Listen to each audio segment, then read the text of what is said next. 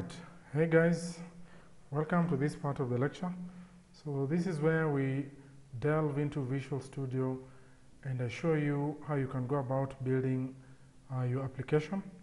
So just to recap, this is our scenario which we already talked about. We want a student information system, and this is a summary of how our database looks like based on the design that we have created. And these are some of the use cases that we're going to implement. So this is some of the information we expect to have in our business logic layer. One of the business processes that we'll use to demonstrate is the registration of a student. So we'll see how this business process is implemented. And it is actually illustrated here in the form of an activity diagram. Also, we will see how do you design your application in such a way that it's made up of 3 layers or 3 tiers in this way. So we'll see specifically how do you create these 3 tiers in your application.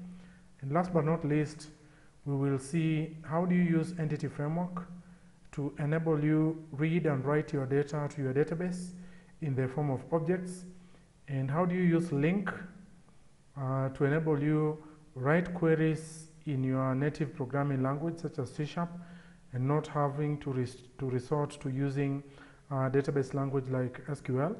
So you just write your queries using your native programming language and you can be able to see the results.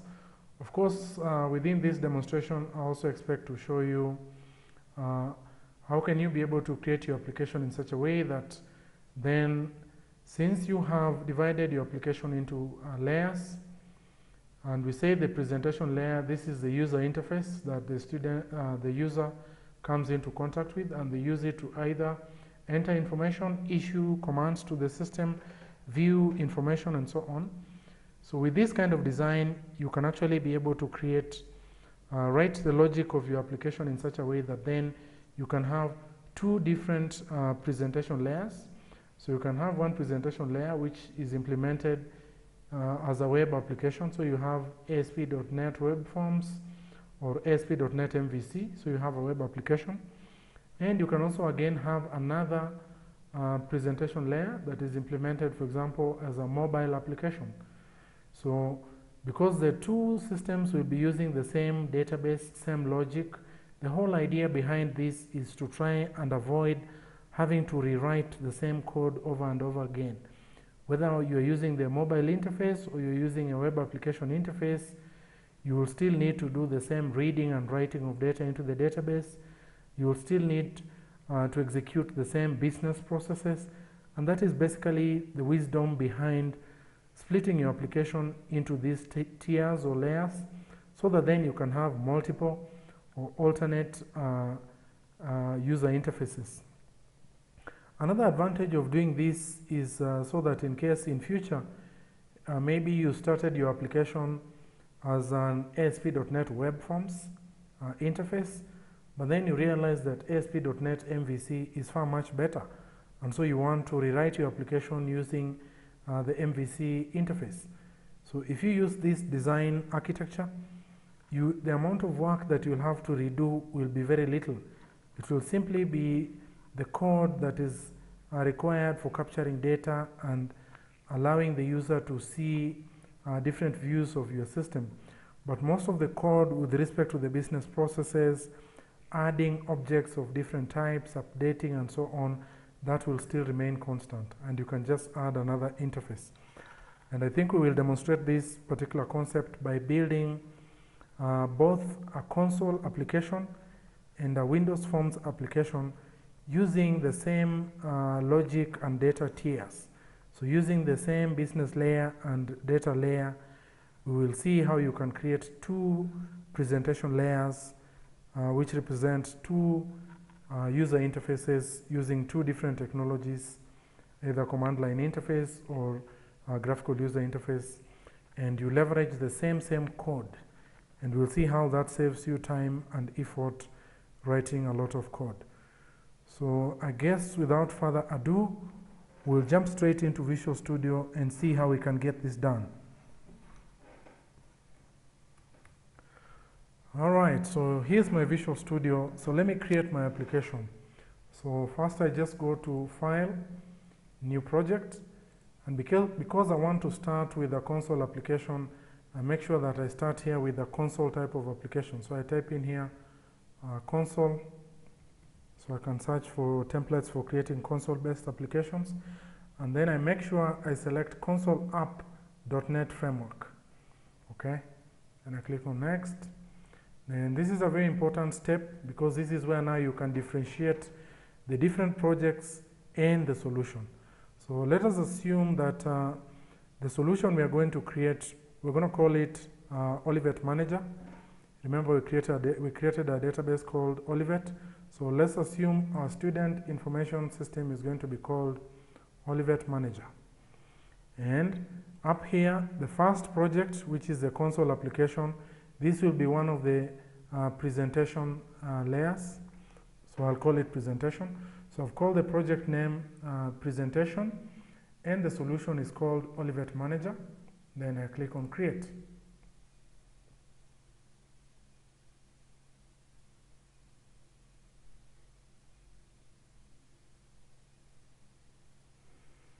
All right, there you have it. You can see my solution and the first project is already created. So presentation, this is what corresponds to what we are calling the presentation layer. As you can see here, the first layer, the presentation layer, that's what we've just created. And like we said, this represents a specific user interface. And this, for example, in this case, we're using a command line interface because this is a console-based application. So let's create the other two layers or tiers. So usually the two tiers, the logic and data tiers, are created as class library projects. So class library project. So let's create those two tiers and see how all this looks like. So to create another project within the same solution, right click the solution, go to add, choose to add new project. Then, like I said, we're adding a business layer, so that is normally a class library project. So I can type here class library, and you can see I get all the class library templates. Select the one that says class library.NET framework. This one here, you can see there's another one that says .NET standard, but make sure you choose the one that says .NET framework. I click next. So here I create my second tier. So I'll call it business. I'll click create. So you see now I have another project called business. And then I create the last one, the last tier, as another separate project. So new project. Again, class library. Make sure you select class library.NET framework. And this one, we call this the data tier. Okay, so you notice that now in my solution, I have three projects. And the three projects are presentation, data, and business, representing or corresponding to the three tiers in a three-tier architecture. So next, I go ahead and implement. So first and foremost, remember we already created a database. And so we are going to use that database to auto-generate classes, okay, for the different objects that we want to create in our database. So what I'll do is, first of all, I'll delete this class file that is in the data layer. And as I do this, I'll also delete the class file that is in the business logic layer.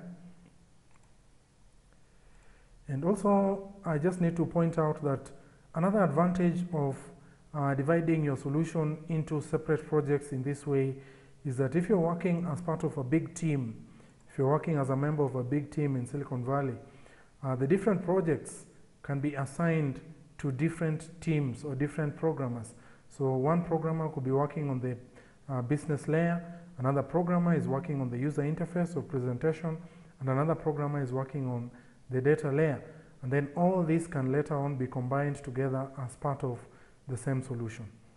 So let's now create the classes using Entity Framework. So first of all, I'll have to add a folder to my data layer. So I right click, go to add, I say add new folder. Usually this folder is called domain because this folder is for storing the domain of objects or classes that you will create for your solution. So normally we call that domain. So in this domain folder, this is where I'm going to auto-generate classes that represent my objects based on the database. So this is what we were calling the database first workflow, because we already have created a database. And as you can see here, we already have our database called Olivet with a bunch of tables. So based on these tables in our database, we'll auto-generate domain classes that represent the objects in our scenario. All right, so to do that, of course, there are a couple of ways, different ways you can do that, but the simplest way for you to do that is you right-click the domain folder, go to Add, choose Add New Item, then choose Data, and here within the Visual C# data, make sure you select Ado.NET Entity Data Model, then give your model a name. So typically the name that is given is normally a name such as school context. Okay, so if you are dealing maybe with an insurance, you would maybe call it insurance context or something like that. And this is to correspond with the different classes that are used to abstract your database. So let's call it school context. And then we click on Add. So here we make sure that we select Code First from database. So we click on Code First from database. We click Next. Then here we create a connection to our database. So we create a connection to our database by clicking New. Say we're using Microsoft SQL Server. Click on Continue. Here we choose localhost. And then depending on the kind of authentication you're using, you can use Windows authentication or you can use a username and password for connecting to your database. And then select your database. So our database is called Olivet. I select my database. I can test for connectivity. You can see connectivity succeeds. I click on OK. Okay, so that completes the process of creating our context. So I go to the next step. So in this next step, I have to select the tables on the basis of which I want to auto-generate objects. So if you remember in our scenario, these are the tables that we have.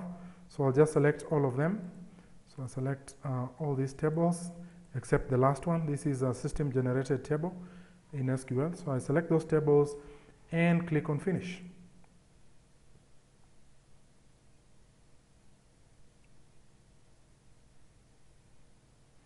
So of course, Visual Studio takes a couple of seconds to execute. And after that execution, this is what you have. So if we go back to our domain folder, you can see that in our domain folder now we have a bunch of classes, and each of these classes represents a specific object. Now if I open one of them, like student, if I open student, you can see that there is a student class, and this class has got fields which are represented like properties. So remember our discussion about properties, getters and setters.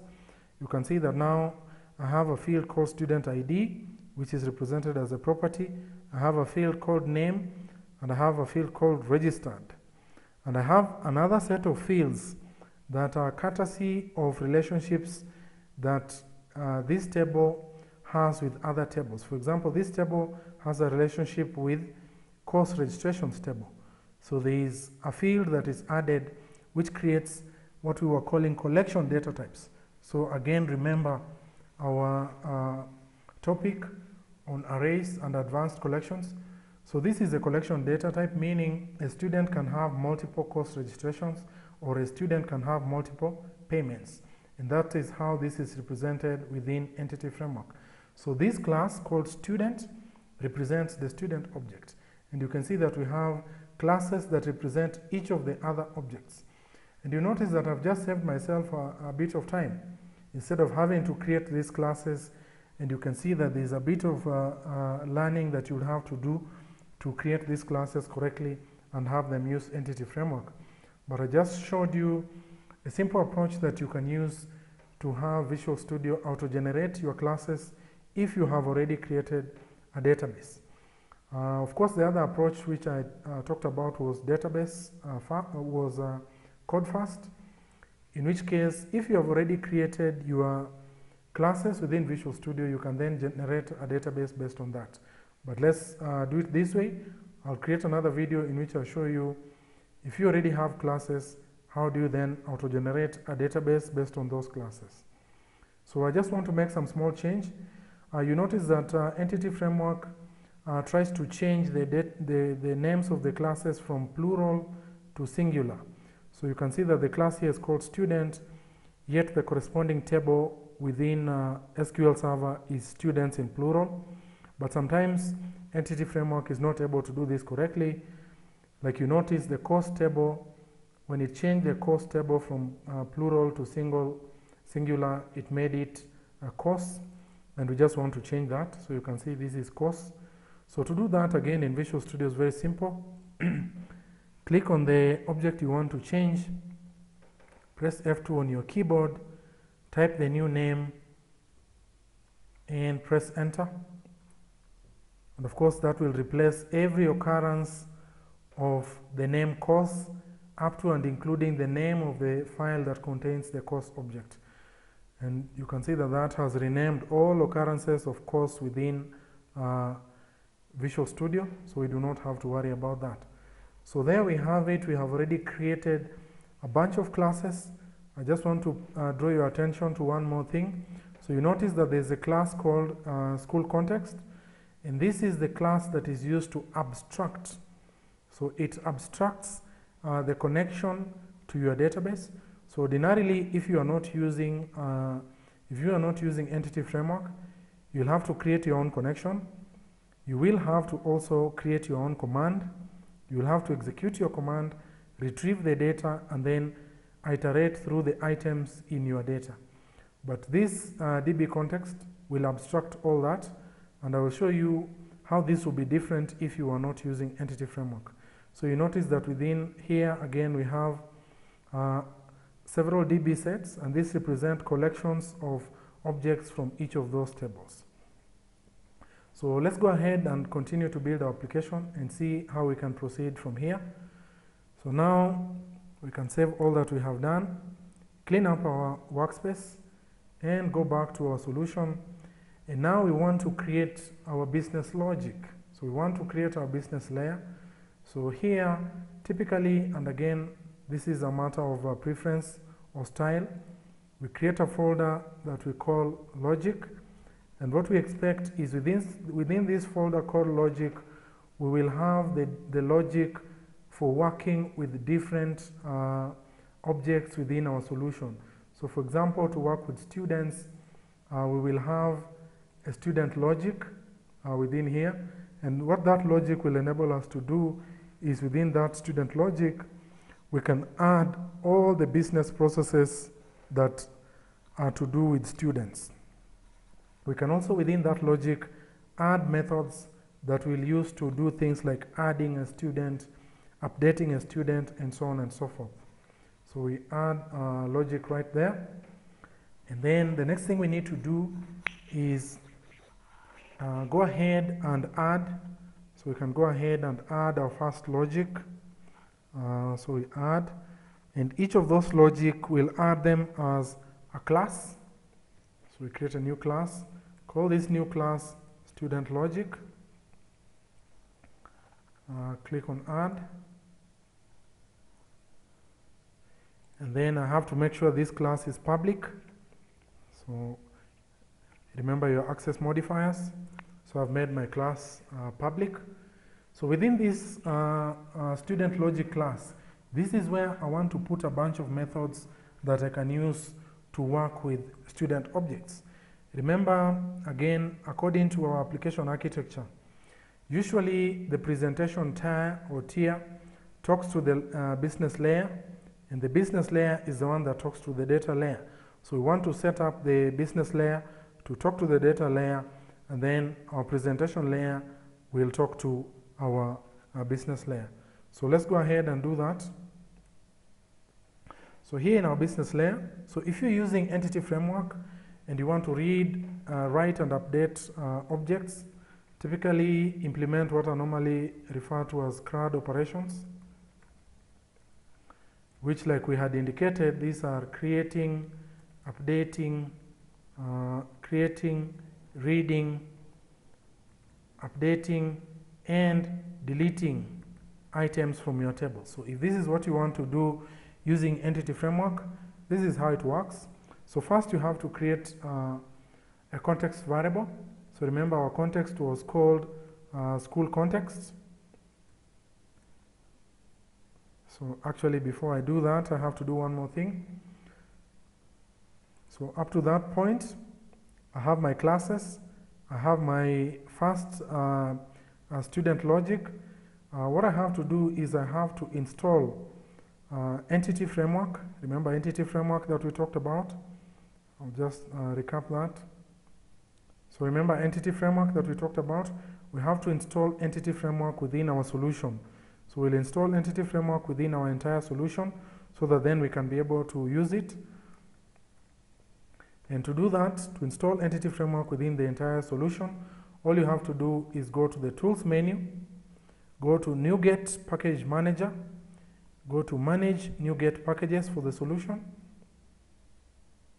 Okay, you can see Entity Framework is already here. So click on Entity Framework, select all the projects within your solution. So I select all these projects within the solution. Then I choose that I want to install Entity Framework within all of them. So I can uncheck data because I already have it installed within data. So then I click on install. I click on OK here and then I accept.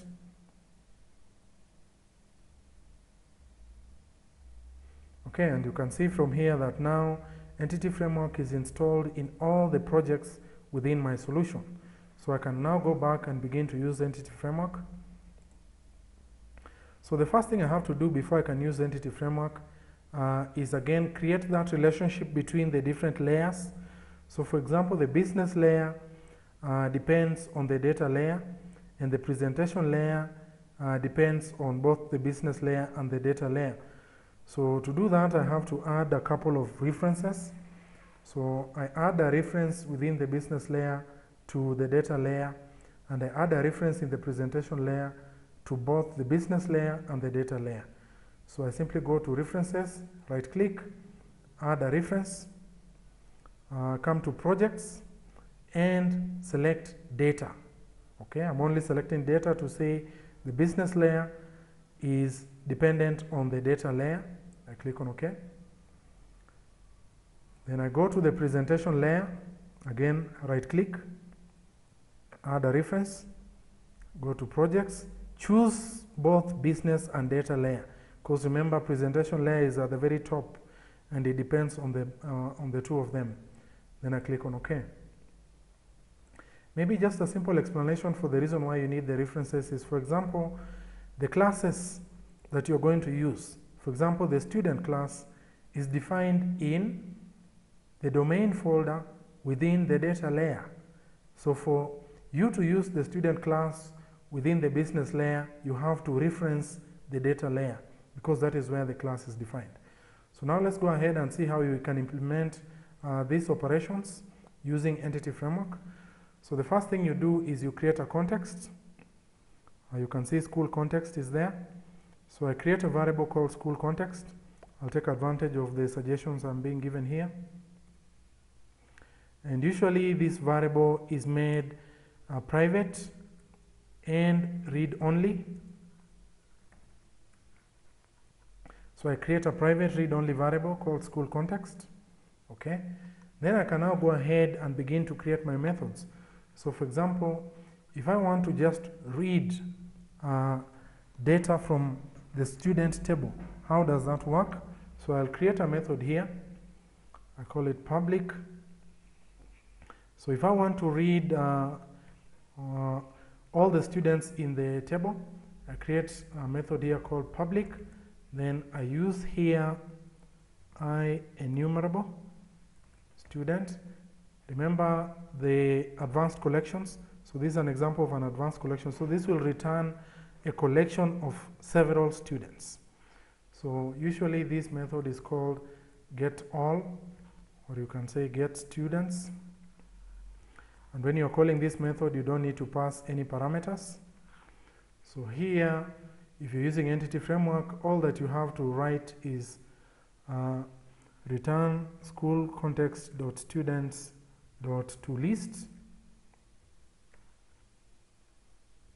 and that's all. So if this method is invoked, it will be able to read a collection of all the students that are contained in our table. And I think before we go too far, let us demonstrate how do we use this method and the small code that we have just written in our console application to get a list of all the students in our table and display this. So then we can go now to the presentation. Remember, this is where now you have your user interface.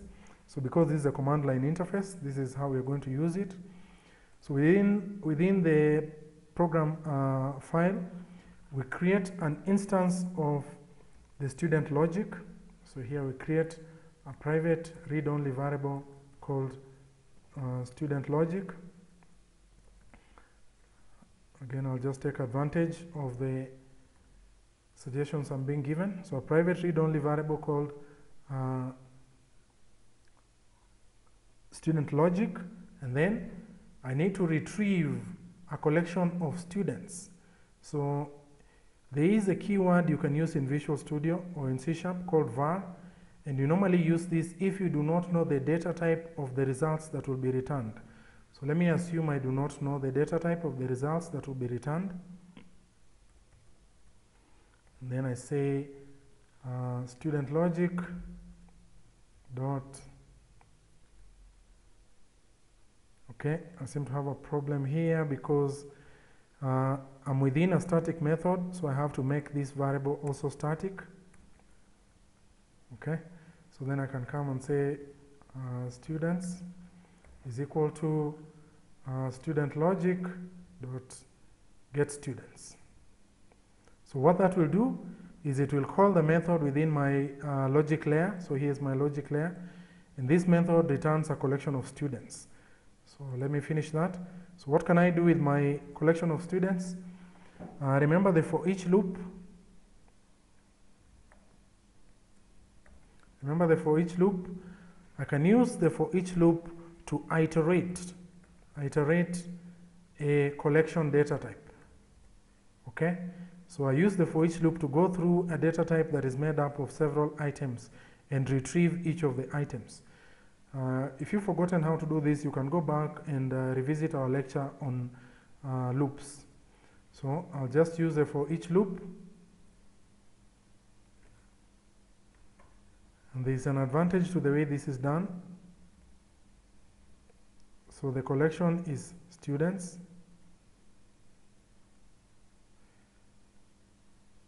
And that's all. So this for each loop will iterate through each of the students in my collection. And let me say I just want to print this out to the screen for demonstration purposes. So for each student, just print the student name. And you can see how object-oriented programming is coming into play. Remember, we created a student class. So here's a student class. The student class has got an attribute name. So when I create a student object, I can be able to refer to this specific attribute simply by using dot notation. So when I say student.name, that will retrieve the name of a given student. Now let's run this code and see what we get.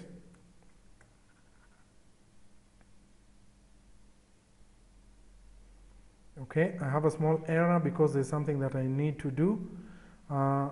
So when I created my domain with my classes, the system automatically added a database connection. So remember, we created a database connection. So what we have to do is we have to copy that database connection from the data project to the presentation project. And that connection is found within the app.config file. So if you open the app.config file, you can see there is a connection string called school context, if you remember. So all we need to do is copy this. Then go to the presentation layer. So this presentation, open the app.config for the presentation layer and paste that connection right here. That's all. Save my application, and I will attempt to run it again. And how beautiful is that? You can see with just that little amount of code, I already have an application that can be able to connect to my database, read and show me the names of the students. Let's just go to the database to verify that these are indeed the students in our table. So you remember we added some fictitious data. So this is our database. If we right click students and select the data, you can see that these are the same students that are being shown. I'll just put them side by side so you can confirm. So you can see that these are the exact same students that are being read from the table.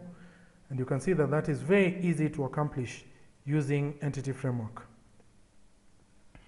Okay, so you can see how our three-tier approach is working up to this point in a nutshell. So we have a data layer which contains our classes and a context as well as a connection string. And then we have a business logic layer where we have to create a logic that enables us to work with each of the different object types. So here we have student logic. So when we come to our application, which is represented here by a console application, all we need to do is create a variable that references our logic and then use that variable to work with the data. So for example, you can see I'm easily able to retrieve all the students. So let's go ahead and demonstrate how we can be able to do the other CRUD operations very quickly. So if I get back to my student logic layer, so suppose I want to create a new student. How do I implement student creation? Okay, and you notice what we said about the business layer. The reason why I'm putting this code here is if tomorrow I want to do a web interface, I don't have to redo this code. So let's do the code. So if I want to add a new student, you create a method similar to this one. We call it add student. So when you want to add a student, you have to provide the student object. So that's the student object that you want to add. And the addition of a new student object to a database, if you're using Entity Framework, will simply use the same context that we have created. So this would simply be something like this. So it will be school context.students.add the student object that has been passed, and then we simply persist by calling save changes. How beautiful is that? So you notice that by simply adding those two lines of code, if somebody were to create a student object and pass it to this specific method, this method will be able to persist that student object to the database. So let's see how can you be able to use this method in your application. So we'll come back here. So let's restructure our application in such a way that we are able to do different things. So for example here, let me assume that I want to create a new student. So how would I create a new student? So I'll create a student object. So remember, this is object-oriented programming. Call my student object student, new student, like that. Then I can assign values to my student object. So remember that in our database, we only need 3 variables. We only need a student ID, a name, and the status of whether the student is registered or not. And remember that the student ID is auto-generated. So how do I do that? So I'll simply say student.name equals to, so I can use another student, the famous astronaut, Buzz Aldrin. Then I will say his registration status is false, meaning he is not yet registered. Okay, just confirming that we cannot use the variable student because there is already another student object down here. So let's change this one and call it new student. So let's change this one to new student. All right, and then we also just rename these ones similarly, new student, and rename this one also similarly to new student. So what have we just done here? We have created a student object.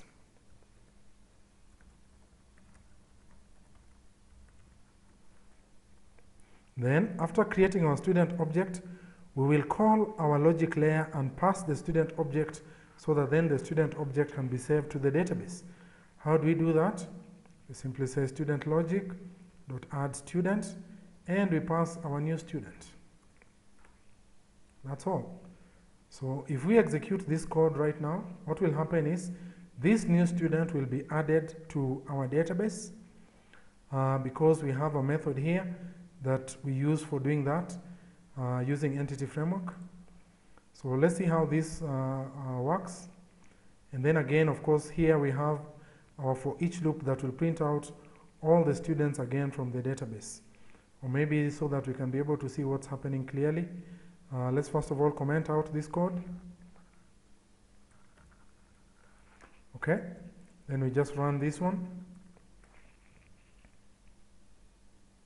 So finished executing. We can confirm first of all by going to the database.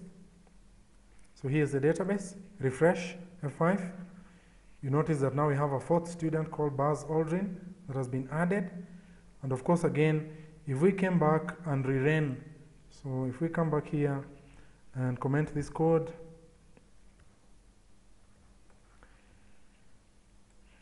and uncomment this code,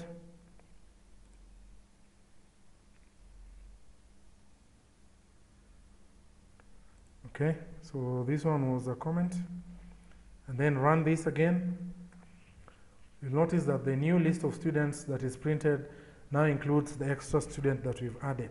And that is how you can easily implement addition of objects to your database if you're using Entity Framework. Now let's do the other two without necessarily having to demonstrate each one of them one at a time. So we'll add two more methods, one for updating a student and another one for deleting a student. So we'll do this very quickly. So if you want to update a student, this is the kind of method you will write.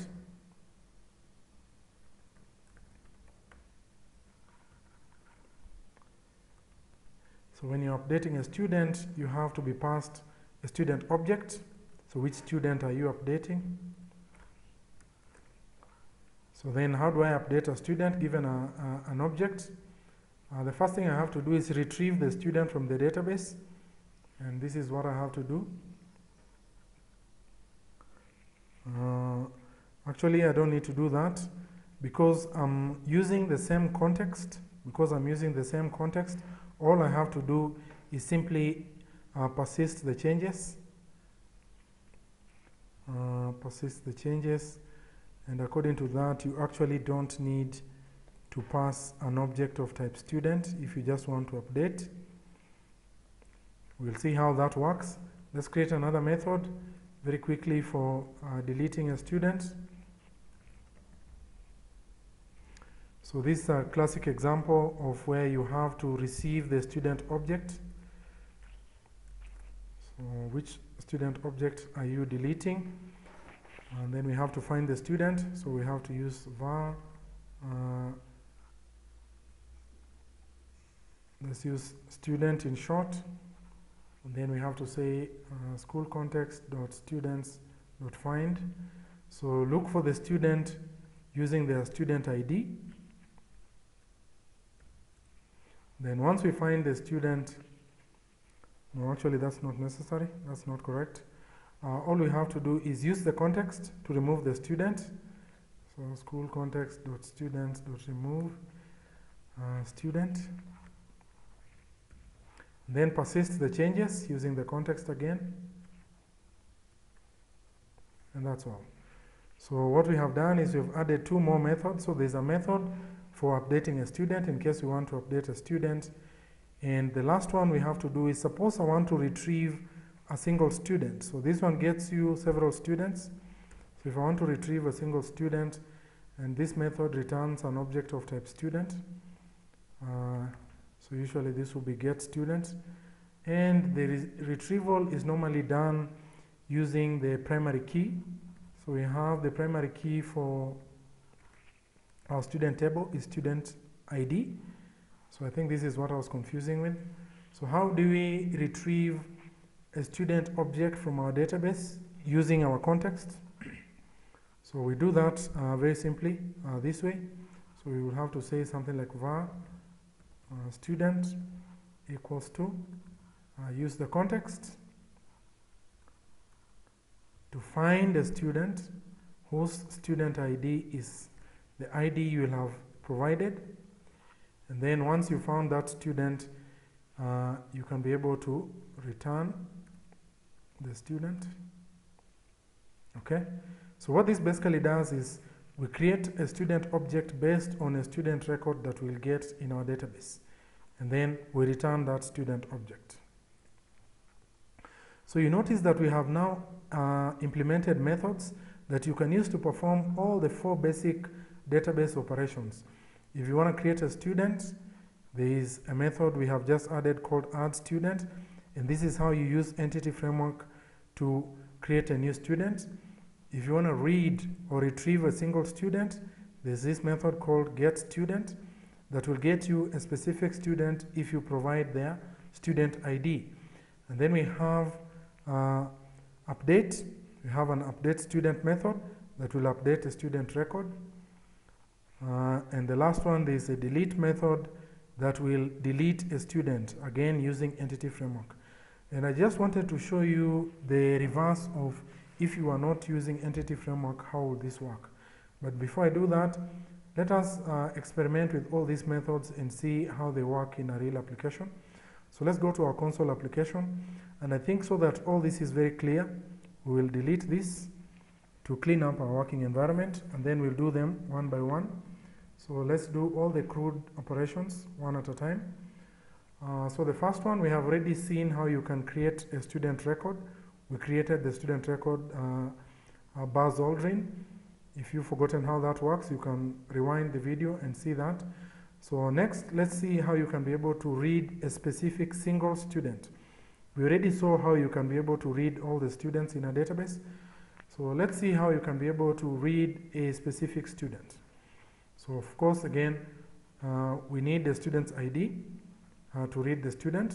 So this is the kind of thing that you'll do. So you'll have a statement such as var student equals to, then we use student logic dot get student, and we pass a student ID. So just for hypothetical testing, let us use ID 1, so that will get us the student with ID 1.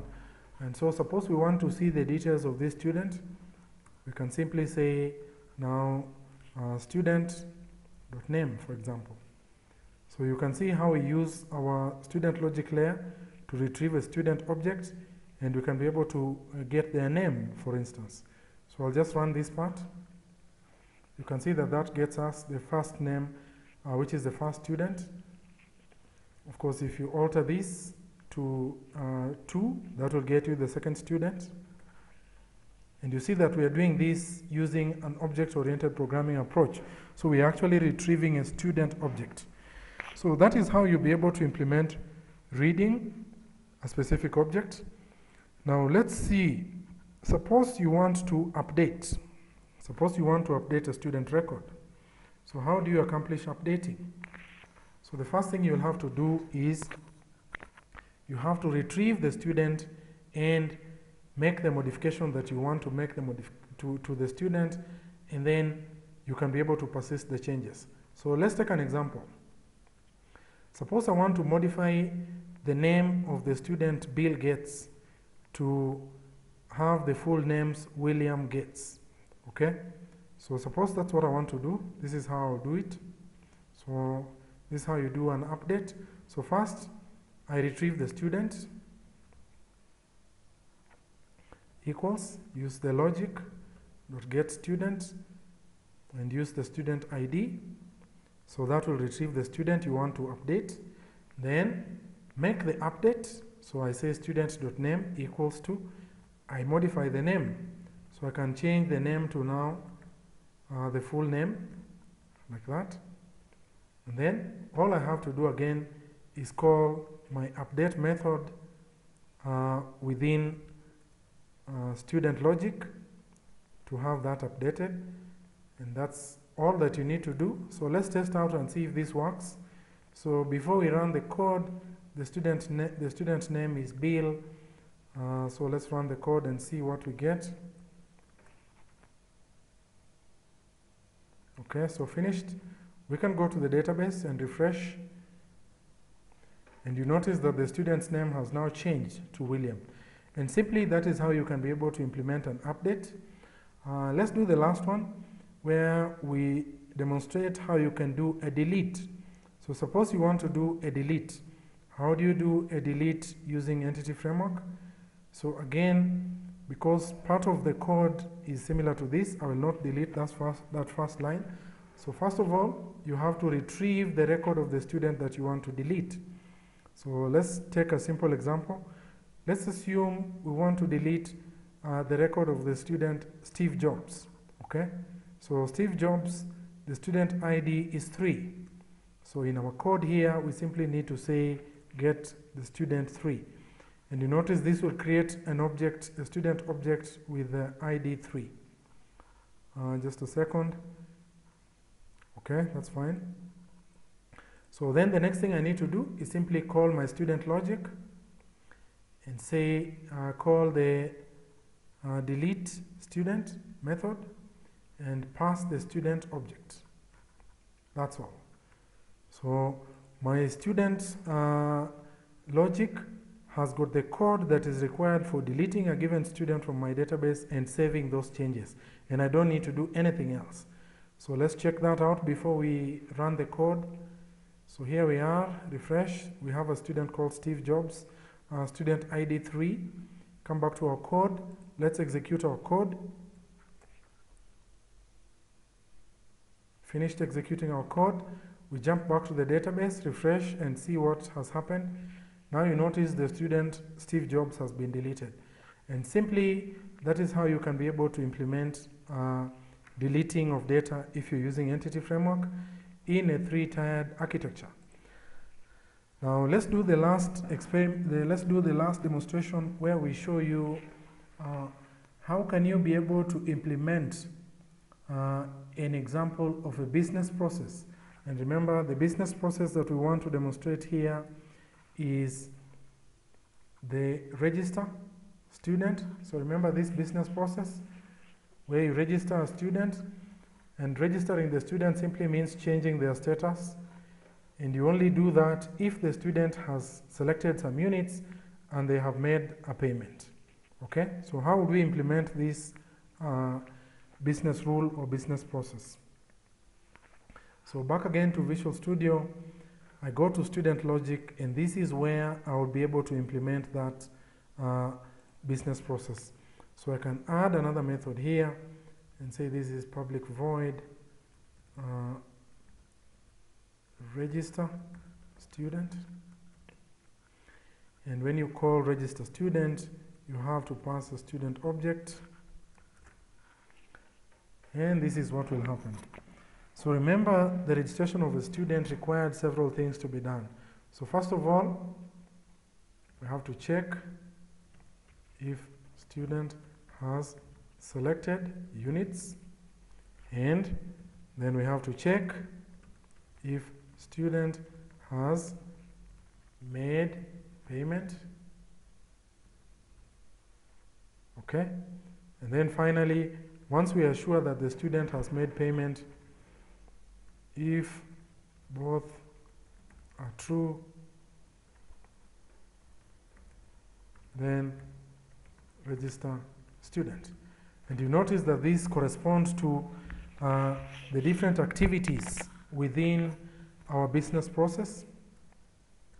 So here's our business process. Student will pick the units. We'll check if the student has picked units. We'll check if the student has made payment, and then we'll register the student.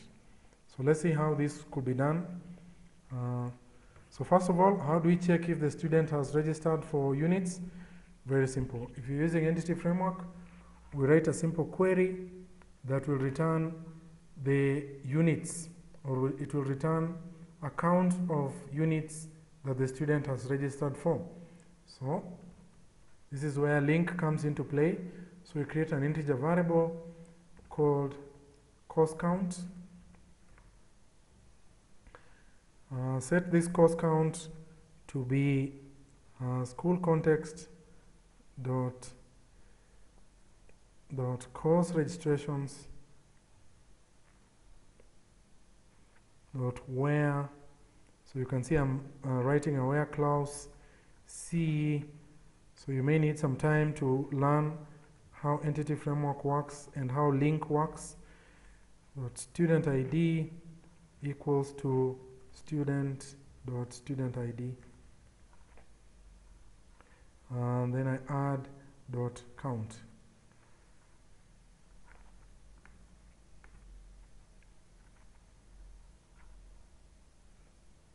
Okay, I seem to have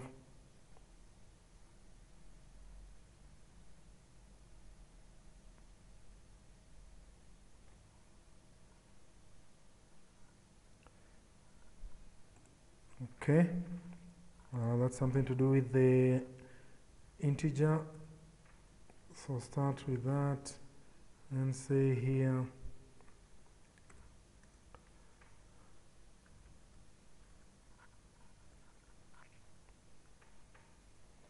okay, I see that that still doesn't get rid of the error. So let's just go back and try something different.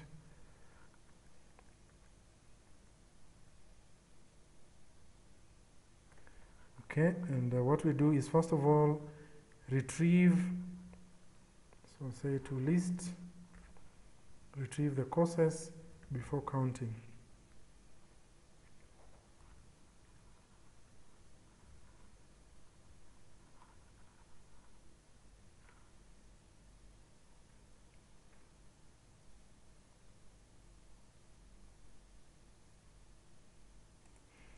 I think we'll just stick with counting, and we'll see if that will work in a short while.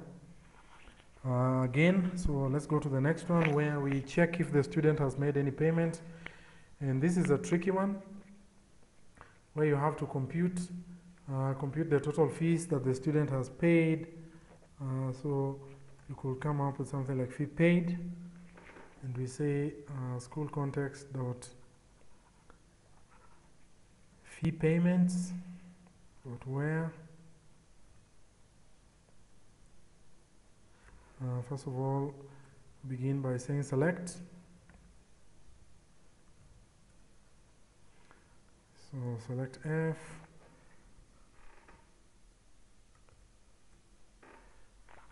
F dot fee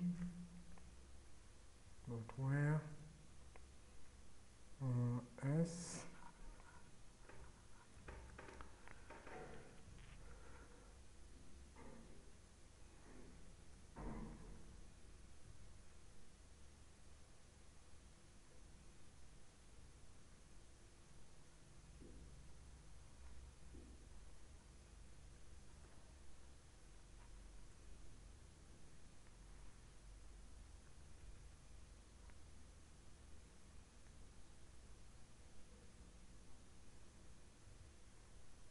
Okay, I seem to have a problem with that. So let's use a simple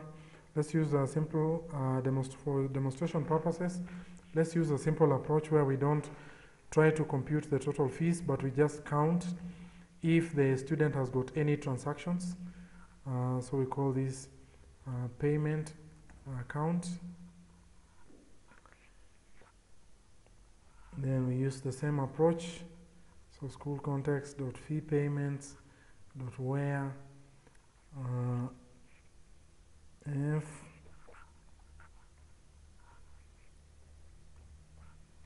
dot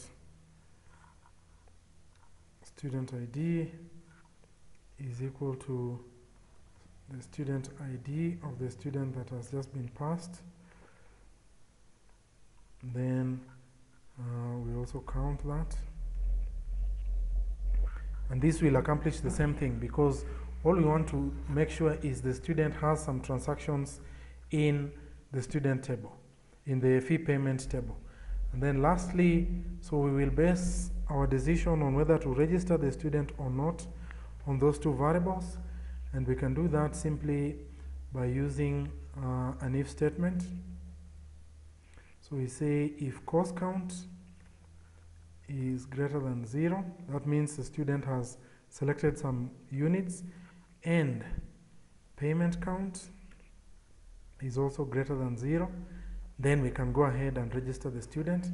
And to register the student, we simply say student.registered equals true, and we persist this by simply calling the context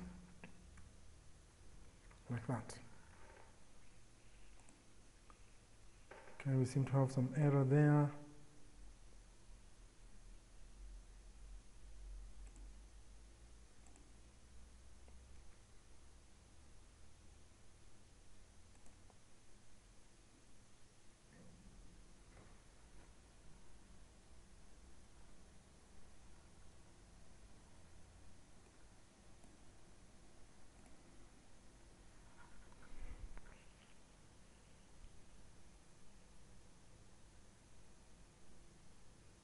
Okay, I think the error is simple. It's because that's supposed to be an equal sign, two equal signs for equality. Okay, so we can test out this code and see whether it is able to change the registration status of a student depending on whether they've picked some units and paid some fees or not. So let's go back here. So let's clean up our code and say here now we want to demonstrate registration business process. So first we have to create a student object. So let's pick one of the students. So let's pick the first student just for demonstration purposes. And then we say this is the student that we want to register.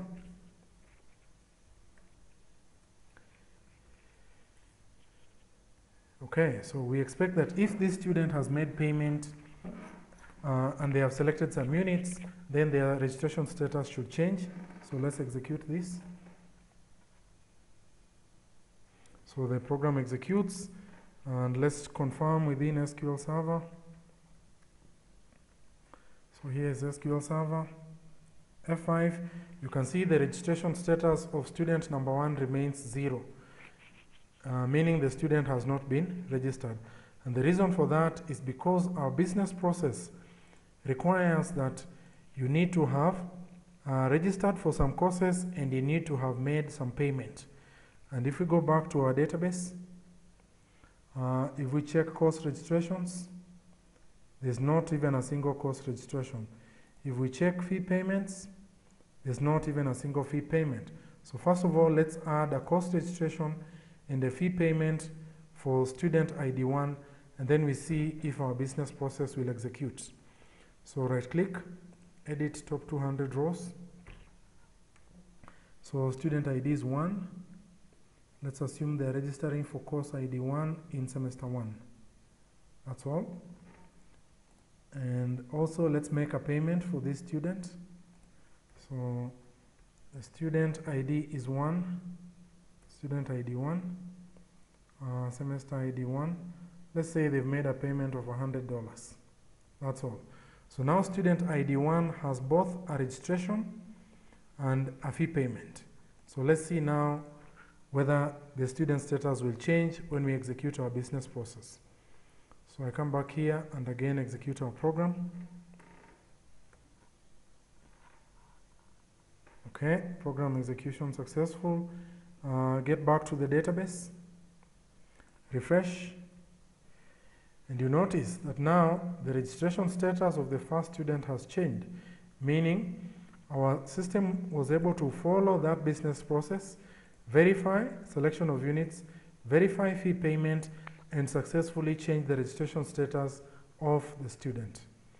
And so that is it in a nutshell, how we will go about implementing a business process. Of course, in a real application, you are likely to have several business processes. And again, in your solutions, I expect you to have logic for dealing with all the different types of objects. So for example, how do you add, update, and delete courses? For you to do that, you will have to create another class called course logic. If I can just do that. So you'll have to create another class called course logic, like that. And within this course logic, you will need to add statements. You'll need to add a bunch of statements for adding, updating, deleting, and manipulating course objects. And you'll need to do that for all the different objects that you have within your database. So I believe that is an introduction just to show you how you can use Entity Framework, how you generate your classes, how you write your business logic layer, and how you create a three-tier or a three-tier application where you have a user interface that is working in conjunction with a business layer to be able to implement the logic of your application, which may entail some business processes and some basic creating, reading, and so on types of operations. So in the next demonstration, I will go ahead and show you how we can be able to add a graphical user interface to this very same scenario, and how we can be able to utilize the same logic and the same data layer to facilitate a graphical user interface in addition to the console. So that's the end of this lecture. Thank you.